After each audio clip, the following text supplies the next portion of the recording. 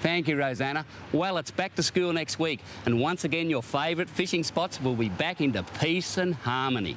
Before the crook weather, the crews on Trekker 2 got into a few trout at Sunshine, and Gary picked up this 16-kilo longtail on Sunshine Wide, while the crews on Top Catch charters were at it again, fishing the Caloundra end for a few reefies.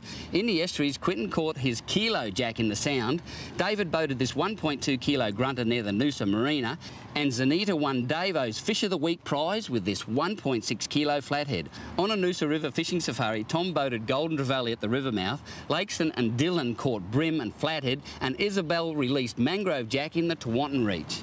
The wet conditions had Jason's 40-centimetre grunter on the move near the cod hole, while Kevin from the Maroochy RSL Fishing Club fished the Minyama Canals for this 62-centimetre flatty, and Cal fished around the motorway pylons for trevally.